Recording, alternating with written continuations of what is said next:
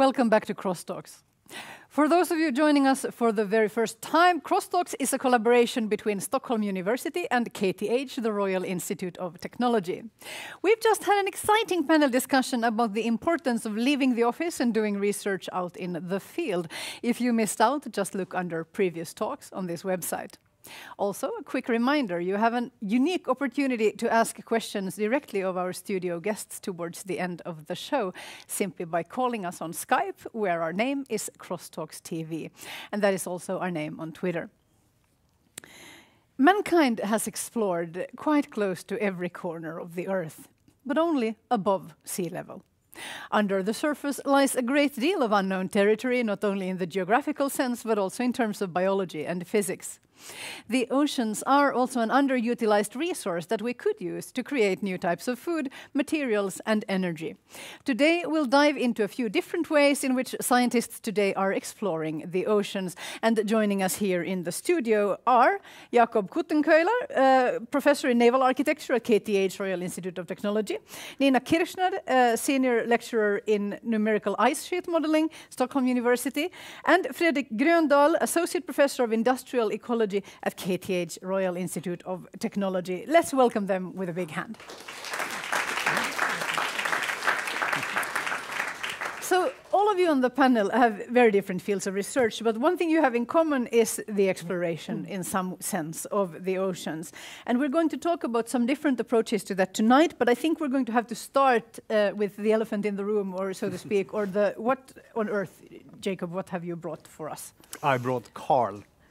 And Carl is an, I have to cheat, autonomous underwater vehicle, an AUV. Can you explain what this is and what it's used for? Yes. Carl is built here at KTH, and he is built for our research in trying to expand the methodologies, refine the methodologies for such vehicles to be used later on as tools for oceanographic research. So Carl is an experimental platform. Carl weighs about 13 kilograms. He can stay underwater for about 24 hours. He is not a torpedo. It looks like a torpedo. Yeah, it looks. And some people call it torpedo. It's not the torpedo. He's very friendly. He's also quite slow. Typically, he goes at 2 to 4 knots underwater. And he can travel about 30 kilometers. And he has, he's made of aluminum and composite material, the pressure hull. He has a GPS in the nose. He has a satellite modem so that we can talk to him. He has Wi-Fi also, actually. So when we are close to him, we can talk to him. It sounds like a person, yeah. But I guess what we're talking about here is in some kind of a robot. I'm trying to translate this to words that I can understand. Yes. You said experimental platform. It's a kind of robot. It's a robot. He's a drone. Yeah. What does he do? And we try to teach him to be autonomous. Yeah. And therein lies the challenge, because we want him to perform missions without the interaction of us. I mean, we program him to do stuff. But once he dives, basically we lose contact with him. I mean, being underwater is not a game.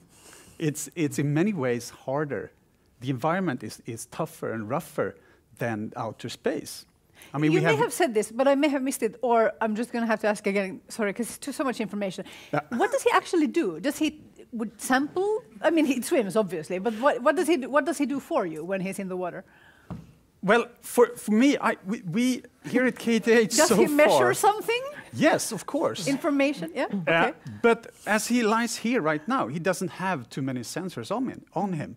But once we use him for measurements, we strap on different kinds of sensors. Could be, I mean, we have oceanographers here, and they are quite easy to please. I mean, just to measure temperatures sometimes can make them happy. They have to bring them happiness. But he can measure, you know, salinity, temperatures, pressures, of course, and we can strap cameras on him.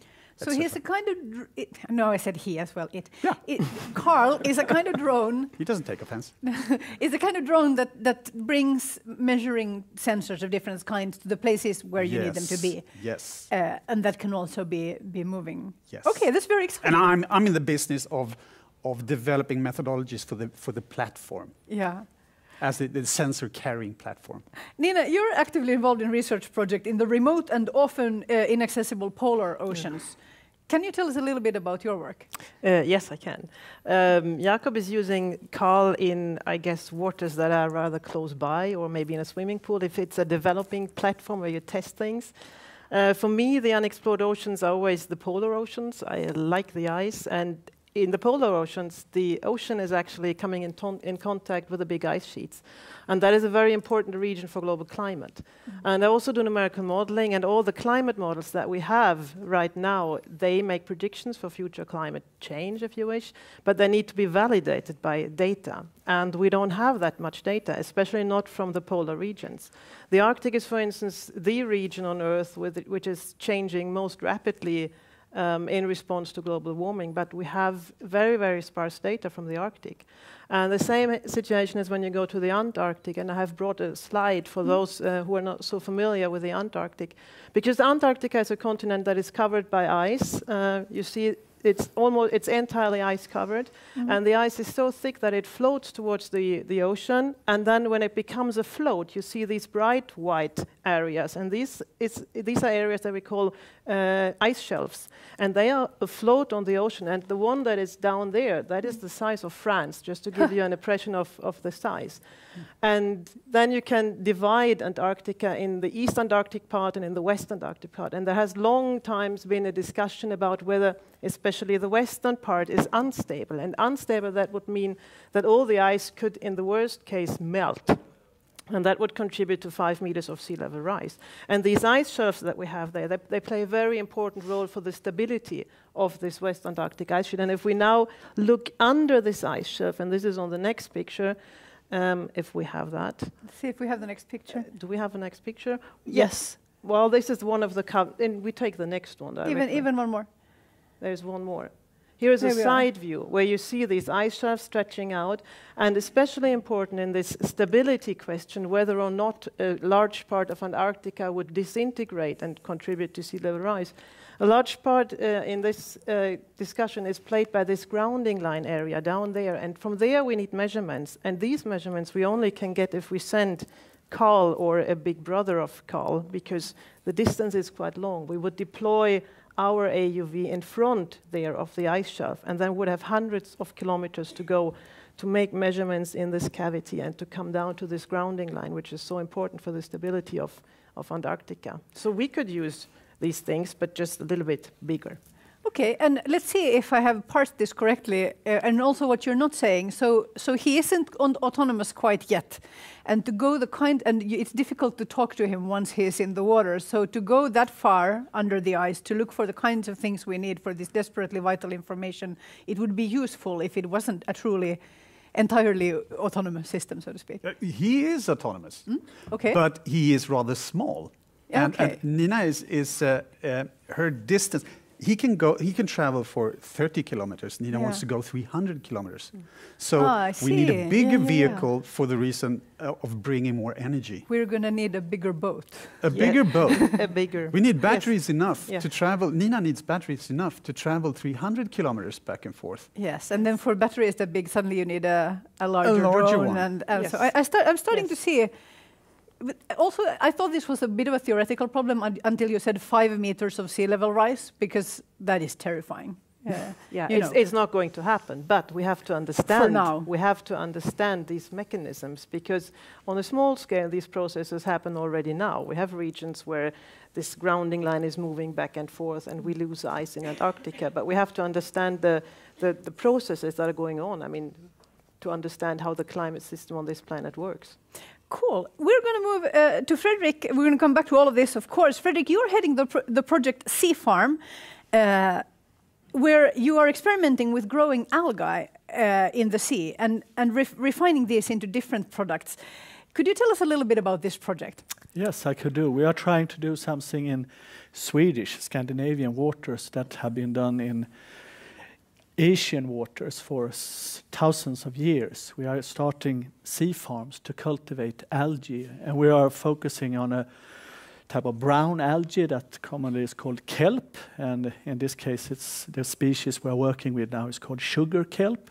It's closely related to a kelp species that you have in Asian countries. Is it the kind that we would eat? Yes, you could eat yeah. it, and it's also the most common species that you culture in waters, the one in Japan and in Chinese water. But we have a closely related species here in Sweden. And the Sea Farm project is a quite big project that have 5 focus areas. And the first focus areas now is to develop methods in order to cultivate Swedish kelp. And the project, the first sea farm, is located in the Koster archipelago on the Atlantic coast of Sweden, close to Norway. And there, this is the real critical thing, because we want to produce biomass, because algae biomass could be used for many, many nice things. So the next part in this focus areas we're working with is to take care of the biomass, preserve it, handle it in the right way, and then we send the biomass to something we call biorefineries. These biorefineries are now located at Chalmers Technical University and here at Polymer Chemistry here at KTH. And there we will use this lovely algae to get these really nice things, because from algae you could get feed or chemicals that could be used for food, in food. You could have it for feed, for animals and so on.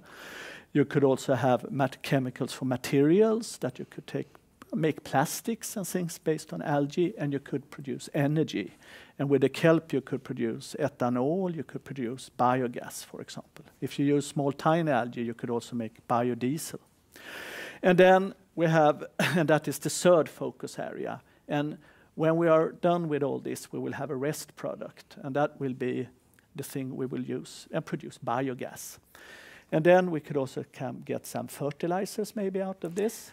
And then eventually there will be a leakage out in the sea. But since we have the cultures in the sea, the culture will also take up nutrients that is leaking out. So in this case, we are closing the loop, you could say.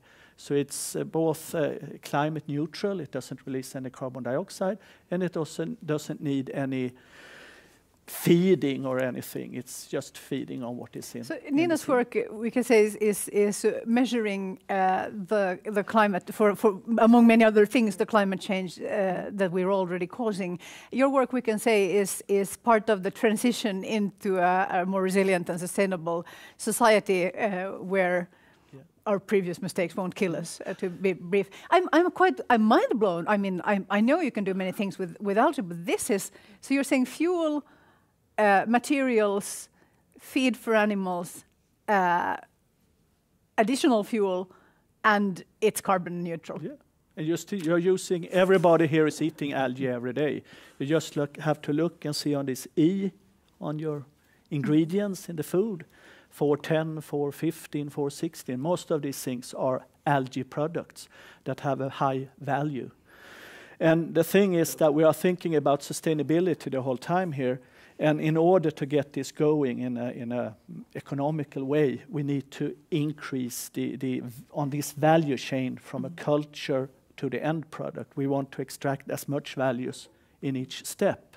And this will also be an environmental problem, environmental solution, since we have the cultures in the sea. This is incredibly exciting. Are you quite, I mean, I realize, of course, that we're quite early on in the process. Yeah. And one of the things I'm hearing that you would need quite vast sea farms to produce the kind of volume that we would need to, for instance, fuel for Sweden or whatever the goal is. No, the thing is that in Asia they have huge farms and they produce mainly the algae, culture them for food. But we want to have more high-value products out of it. And we believe that even if we don't want to have sea farms all over the coastline. So we want to produce as valuable products as possible. And then we could charge quite a lot for the product. And that means that we could have relatively small farms and still get profit out of it. That is our belief. I will ask you the question that no scientist wants to hear. When?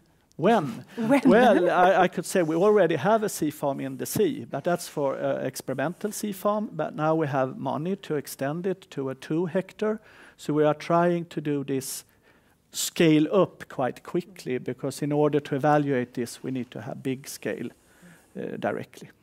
Just out of curiosity, could you use an AUV like this one in your work somehow? Yes, we were talking about that in the break there, because this would be excellent, because a sea farm needs to be surveyed. You say we have to monitor it, we have to go out and see if after a storm or something, control it. We have to measure things there, because under the farm it might fall down material, and this material might deplete the oxygen under the farm. So maybe a robot like this could measure oxygen, and we could monitor things happening.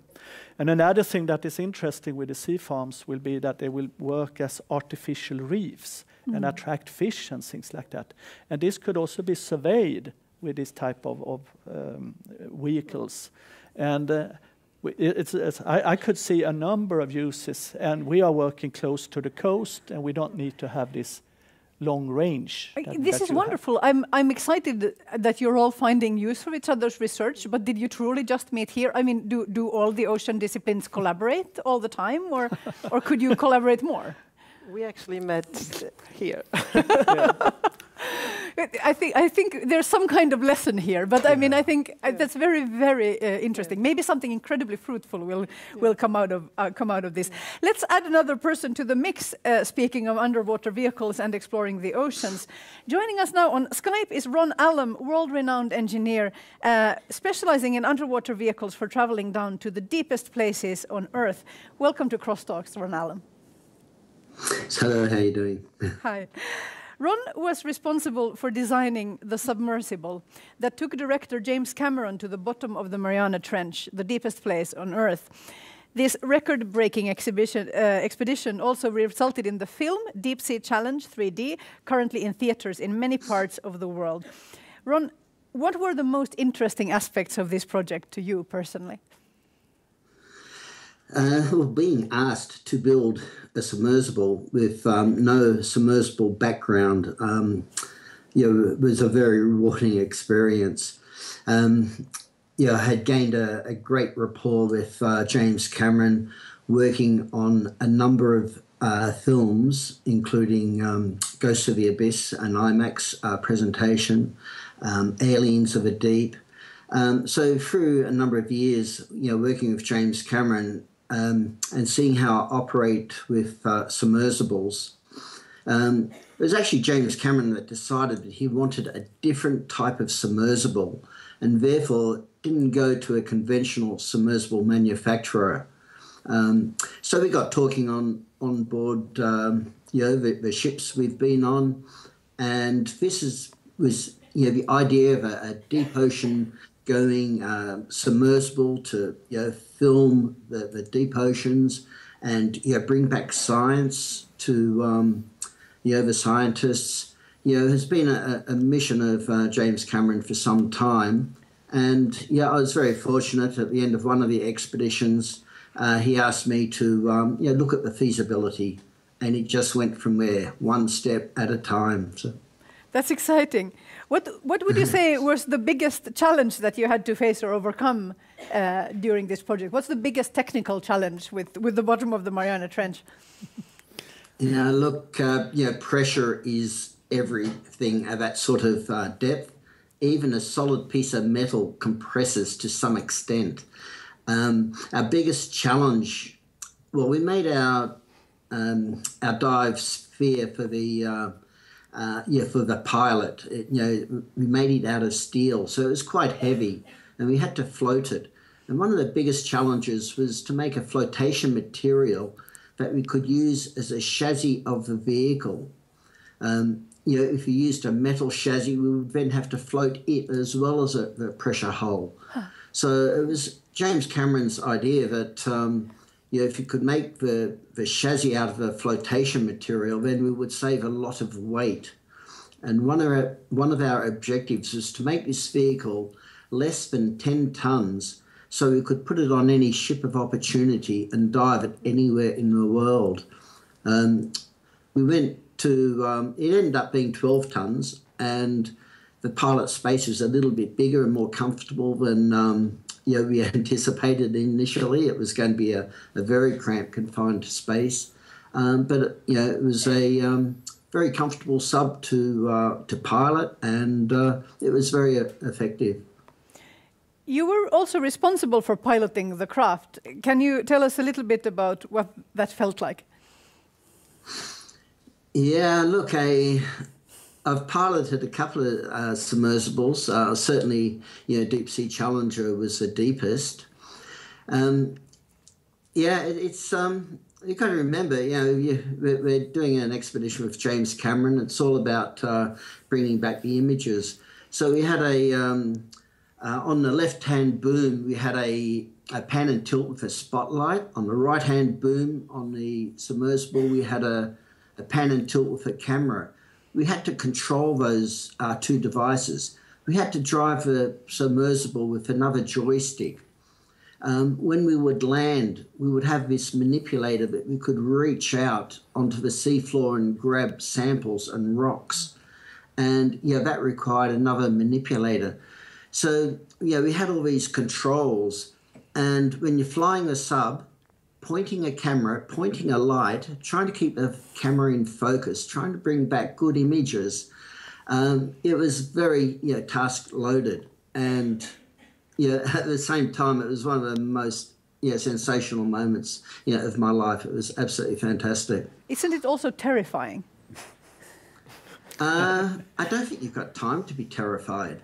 And the fact that I was so deeply involved in the engineering of it. We did a lot of computer analysis, programs to look at the metal pressure hull. We resolved issues with the acrylic or the plastic port that we were looking through, or a camera was looking through, and we were looking at images of a camera. So we had, and everything on the vehicle, was pressure tested prior to it going on the vehicle. Yeah. We couldn't pressure test the whole vehicle because there isn't a pressure vessel worldwide that can do it. So we tested every component that went on it. So we had a lot of confidence that the sub would survive pressure and, most importantly, come back to the surface. And luckily it did. Thank you, by the way, thank you, Ron, for being on Crosstalks, and also, of course, for staying up so late. I realize it's 2 a.m. where you are. This is so interesting. I'm going to go back to the studio now, but do stick around for the rest of the show if you can.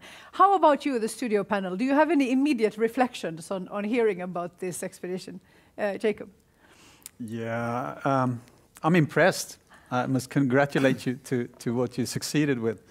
And I think it was a good choice to bring the engineer, the chief designer, on board. Sort of like, I mean, if you went with him, it was surely safe enough. For what period of time were you down there? Yeah. Oh, look, the dive that I did was 8 hours, and it was to a depth of 1,100 meters. The idea of my dive was to pick up on images for the film, and at the same time James Cameron was piloting an ROV, which is a remotely operated vehicle that descends using a cable, and that had a 2,000 meter capability, and that was being piloted by James Cameron on the surface. And we had also placed our 3D cameras on that ROV to get some of those images in the film. So, yeah, it was, I guess, I was a critical part of it. My background is in broadcasting. So, I knew what shots we needed, what was required to make the film. And, it was very closely associated with the design and the build of that vehicle that I knew how to operate it and I knew everything about it. So it was absolutely a fantastic experience. That helps. Well, now to everyone, you are working on very diverse aspects of the unexplored oceans. What is it that you have in common? Where could you combine forces to reach new frontiers? What do you say, Nina? Well, I mean, in principle, we all have the same interest. We want to explore the oceans. We have different focus on it. You have a focus on farming, if I may say so, and then there is this technology development, and I look more on acquiring or learning more about fundamental process of the climate. And we have discussed it earlier, but it's no longer about that we have to learn so much from each other. I mean, there's no point in that I learn to construct how this works or that I learn how to do the farming is. But the point is really that we should get together and combine what we know in order to bring some added value to it and then bring the science that we do to a new level. I think this is what we should do, and what we have in common is that we are fascinated by these topics, as different as they are. But there is this desire that we solve these problems that we have and that we seek answers for. Now if we're looking increasingly, and certainly with the threats to the global food production systems being what they are, we are looking to the sea to be used in many more ways. And one challenge there would seem to be that such large parts of the ocean floor are unmapped and unknown, not only in the polar regions, but even close to our own coasts. Do you have any reflections on how we should start addressing that? Yeah, I mean, I've been, last summer I've been doing some surveys on the Norwegian coast in Svalbard, and we had the most up-to-date maps, actually, and according to the map, we were with the boat on a glacier, so you see how much areas are unmapped, even close to the coast, actually. But these are big projects, these mapping projects, and I don't think we will ever manage to map all of the ocean. They're simply too big.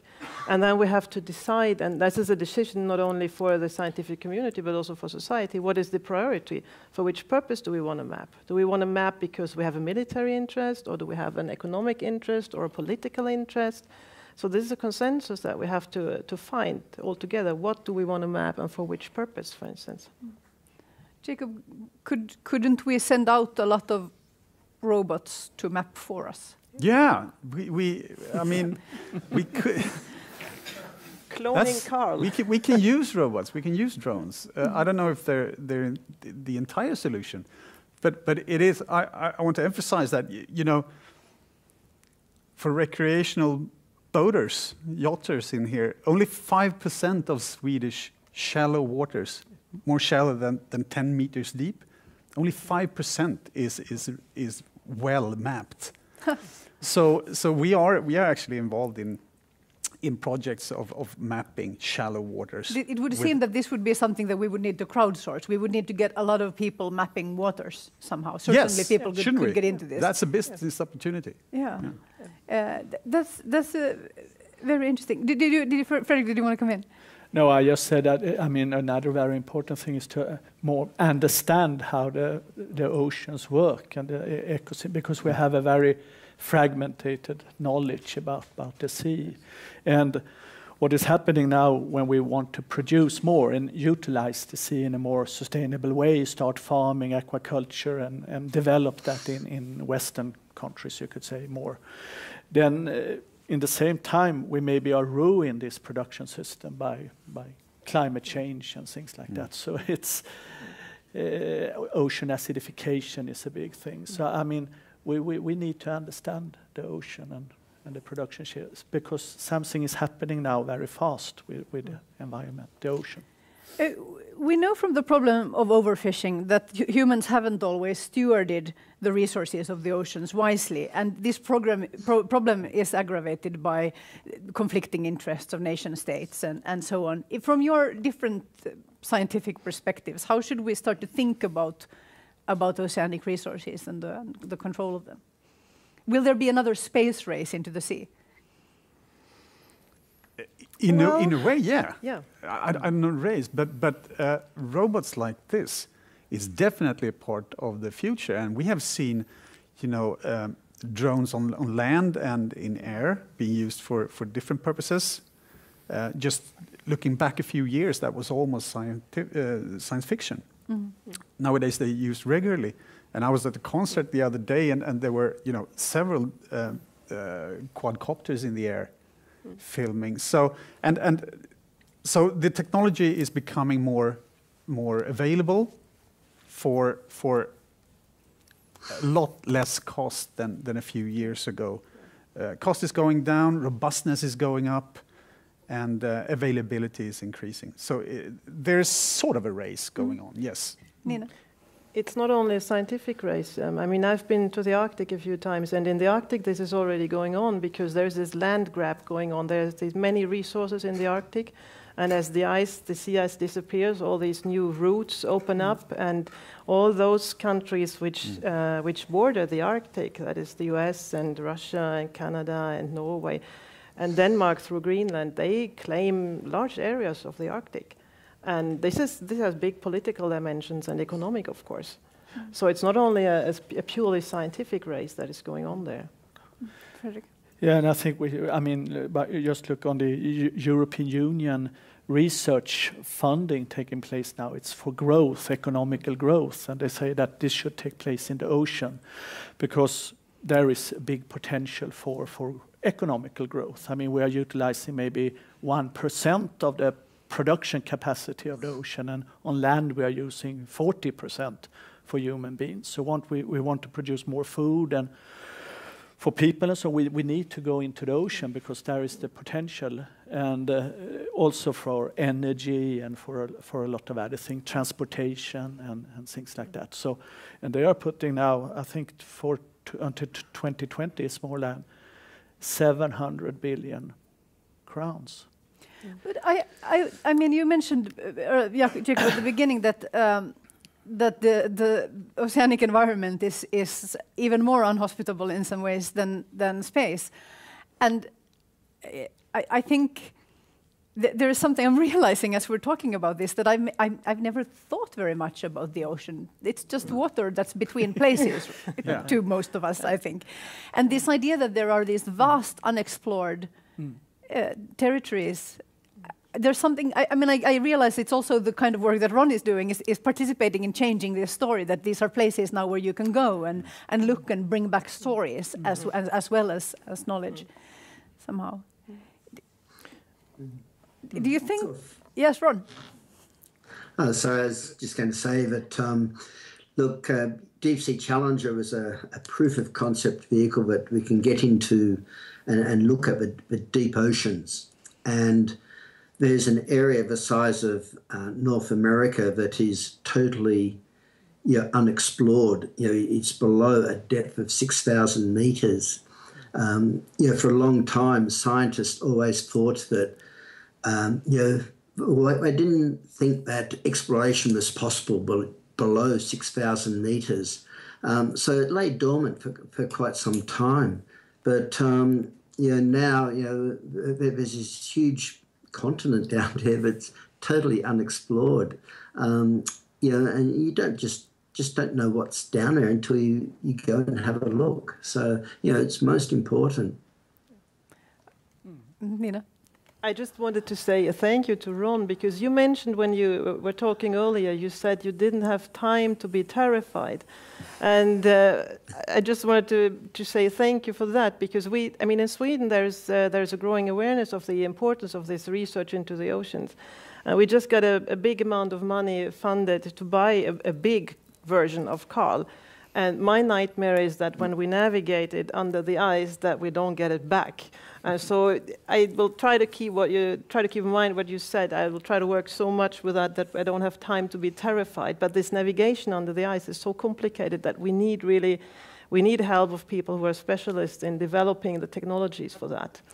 Not to, as we say in Sweden, paint a devil on the wall, but let's paint a devil on the wall. It is a problem that exists, that scientists, I don't know how to phrase this delicately, lose equipment in the sea. Yeah. It's a thing, right? Yes, Jakob. Happens. Yes, yeah. I mean, think about it. You're Johanna, you're pretty spoiled. When you want to know where you are, you bring out your phone and you get a GPS fix in a second. Yeah. As soon as we dive deeper than this, we don't have access to GPS. So just knowing where you are under the shelf ice, that's a pain in the neck. Nightmare. It's a nightmare. And if you go for 300 kilometers and you're only, let's say that you're only about 1 degree wrong in course, you end up 5 kilometers from where you think you are. And the emergency routines for these things are that they go up, but there's the ice. Yeah. So you have to think about rescue missions that these guys do by themselves, Yeah. which is giving us nightmares. I'm understanding that a really long cable is usually not going to be an answer either. No. No. Are these solvable problems? I mean, will we ever be able to solve them, or do we just need to build more robust But therein lies machines? therein lies part of the challenge, and that's why I'm in this, because we need to train these to be more autonomous, to be more capable of treating situations that are unexpected. I mean, just Carl actually almost disappeared once. He went into reverse and dug himself into sand on the bottom. And that, of course, that scenario, we didn't think about that. So he wasn't prepared for that. So he didn't know what to do, poor chap. I'm realizing now why it's this signal color. Yeah, exactly. So we need to train, and we need to be interdisciplinary here and collaborate with other robotics people and the end users of the equipment to train these, equip them for all sorts of unexpected situations. I have to let the audience in with their questions in a few moments, but I do have let's do one more round. If we look forward into the future, let's say 25 years, which if I do my math is correct is 2039, that means that the kids who are starting school this month will probably be doing their postdoc work then. What will they be working on?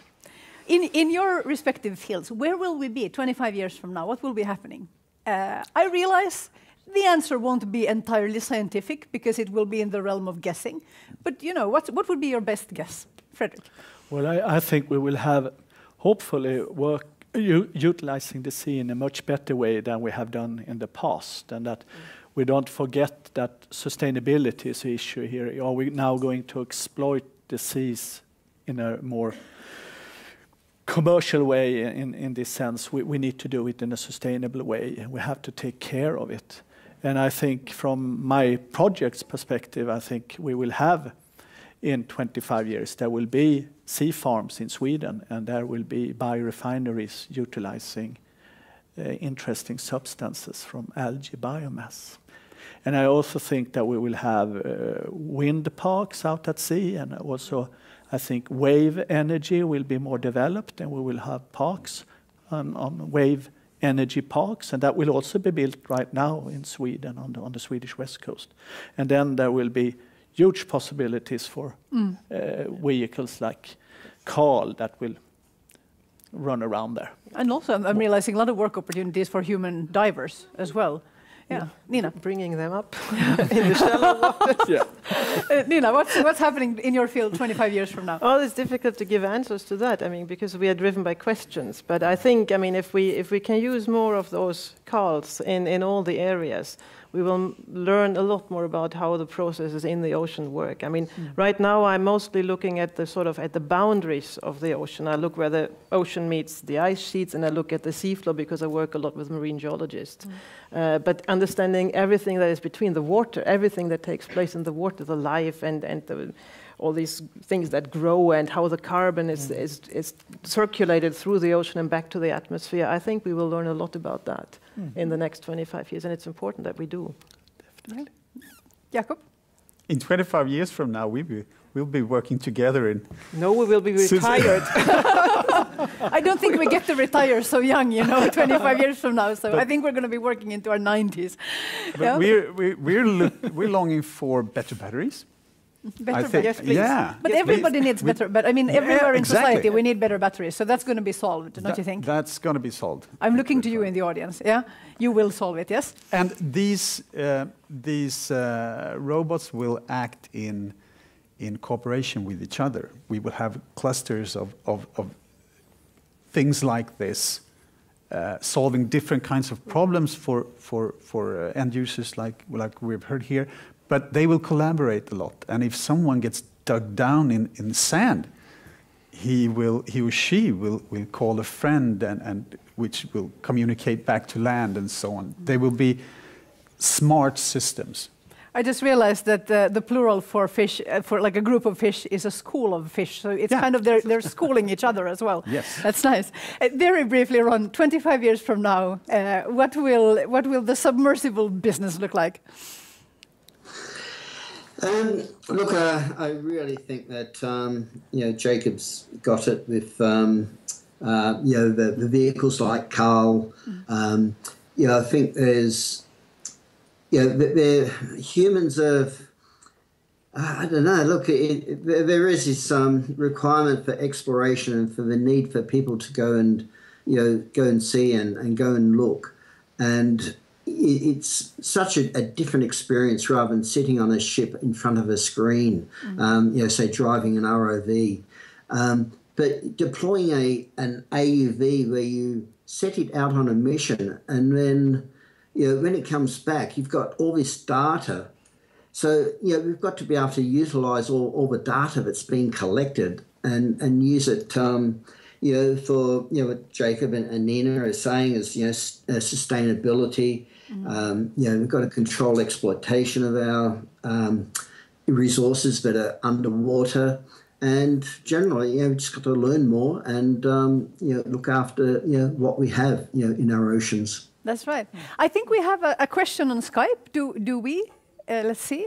Can we get the question on? Are you all looking at me now? Hello, Hi. Chris Fisher from Utah. Yes, welcome to Crosstalks. Thank you. Thanks for having me. I'm an explorer on the ocean. I've led 20 expeditions since '07, capturing and tracking these large apex predators for our scientists, and some of which you over there in Europe know about. Lydia, who swam across the Atlantic Ocean. She's a great white shark, and we open source our data. So I think one of the things as someone who's come in to try to find a different way to fund expeditions and accelerate the rate of learning, I'm interested in the thoughts of different models for funding. It seems like the institutional and government money is gone, and we've tried to create a model of making exploration worth it for companies by creating great inclusion and scale around it, and as a demonstration of great brands doing great things for the future of the planet. And I would be interested in understanding, in 25 years, I think we'll be crowdfunding the Fortune 500 to clean up the marine debris in the Pacific Gyre with technology and capacity that doesn't exist today. But I think one thing that's shifted a lot is the capacity and institutional capacity and government capacity to fund. Yeah. And I'm interested in, we're trying to create alternate models of funding to accelerate learning, and then also the disruption of the institutional model of the ownership of data. That's and very sharing interesting. it with the world to create a more resource-focused approach rather than an institutional or individual focus. I would be interested in the panel's thoughts on those types of issues. Thank you, Chris. So do you have any immediate responses? To recap, so the question is funding models and then also what happens to the knowledge, essentially. Is it feasible to think of knowledge being, I realize in the academia, ideally, we always open source our data. However, when we are doing our research in private partnerships, that doesn't always happen. But then again, the new funding models, on the other hand, quite often do require private collaboration. So there's also a sort of conflict of interest, I guess, between these two questions. But do you have any reflections on funding or the ownership of data? Nina? I would say I'm actually supporting the idea of sharing the data rather unconstrainedly whenever possible, because the chance that somebody else out there is doing exactly what you plan to do with the same data is very, very small. Usually you benefit if two people from very different angles look at the same data and do their thing. You will not get out two identical things of that. You will get two different things that complement each other. And therefore, I think that sharing the data as soon as it's allowed or possible, whatever is in your contract or regulations, I am always supporting the idea to share the data as soon as possible. Jakob? And especially when, I agree with Nina, and especially when people from different fields meet. So I'm grateful for Crosstalks for letting us meet here. Yeah. That's very cool. Fredrik, do you have ideas about funding? How that would work? Well, the only thing I believe is that we have to join forces and have, I mean, there is so many, we need so many knowledges from so many different disciplines in order to get this going. So we need to cooperate more and be open to each other instead of being competitors. Yeah. And that I think is a good. Thank you, Chris, for being on Crosstalks. Do we have a question from the room? I'm looking at the clock again and realizing we're running out of time. Yes, please go to the podium, state your name and academic affiliation, please. Yes, my name is Erik Samuelsson. I'm a chemistry student here at KTH. And I'm a bit curious about the kelp farms, how much you're trying to integrate it with the ecosystem and what kelp you're using and what changes you're making to it. Okay, that's a good question. I mean, let's do a relatively brief answer. Yeah. We are utilizing a species that we already have wild in Swedish water. So it's a common species. It's one of the most common kelp species we have. And it's a cold water species that is adapted for Swedish water. So we are not using any gene manipulated species or anything like that. So we are just, instead of going down, dragging them from the cliffs and disturbing the ecosystem, we have the cultures hanging in the free water. And that is the only way we could be allowed. We cannot pick them wild because they are also important for the ecosystem. Okay.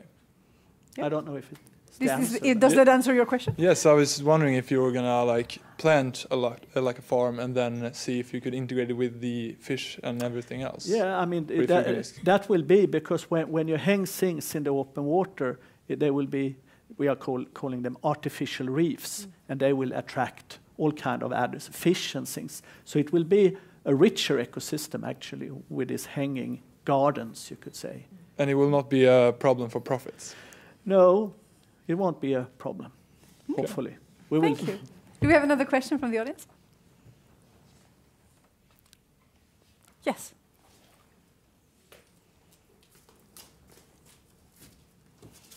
Yeah, I'm Ylva Sjöberg from Stockholm University. I was wondering about Carl and his cousins. What actually happens with the data from Carl? I can understand it must be very, very hard to analyze the kind of data you get from something swimming around at wild, pretty much in the ocean in 3D. How far is the science with actually analyzing what you get from such data? Good question. Yeah, Nina. I mean, we haven't done that ourselves yet, but there have been these AUVs have been beneath ice shelves, for instance. They have done it at the British Antarctic Survey. They have equipped it with what we call multi-beam echo sounders. It's basically a modern version of the old traditional echo sounder. You get beautiful pictures of the seafloor. You can even mount a sensor that is an upward-looking echo sounder. You can look at the underside of an ice shelf or at the underside of sea ice. You can measure from there how thick the sea ice is. You can calibrate it against the measurements that you get from space. So the data that you get is really, really good. It's much better than the data that we get when we sit on an icebreaker and do the same thing, because then we have all this noise of the icebreaker and everything. This guy can swim very undisturbed down there and make his measurements in quiet and peace, so to speak. So the data is much more less noisy, so to speak. So the data is very good, what I've seen. Is there I'm hearing a sort of implicit question, which is that I think maybe you said before that that all the data should be released as much as possible. Do you think there is still space to do more things with the data that are not currently being done?